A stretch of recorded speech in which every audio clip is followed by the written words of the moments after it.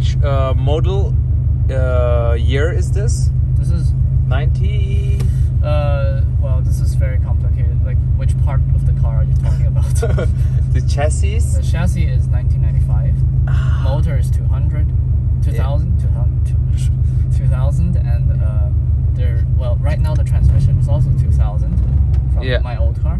My old car is made in 2000, but my new car, like my new transmission, which will be on like later. I've already paid everything.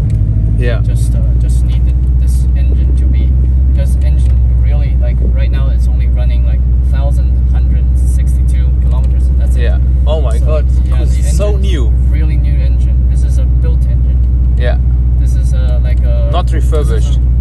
This is a race new engine. Yeah, yeah. So there's like a closed deck built engine. This is so the engine's pretty good, and the torque right now. Yeah. I mean, it's obviously not comparable to like a diesel car, but no. but it's okay. It's enough. Turbo is too late. Like, always. Like even right now, there's no turbo. Yeah.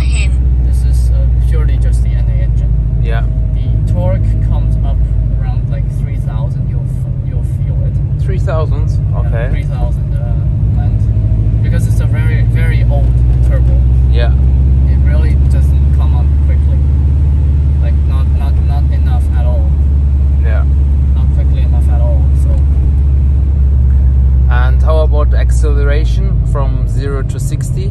I haven't tested yet, but it's like 300-ish horsepower, so it should be in that range.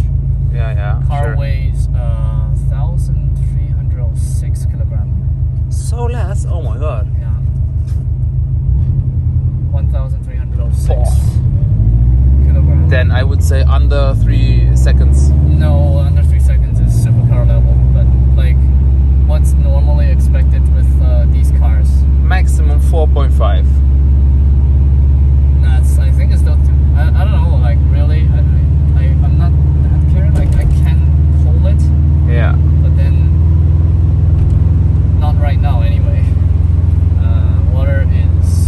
Water is much quicker. Oil is also kind of up to temperature. Yeah. We're getting there. We're going.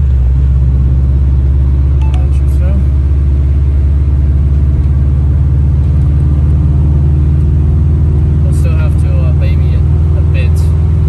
It's a race engine, so you couldn't just like full throttle it. Yeah. Immediately. Everything need to be on temperature.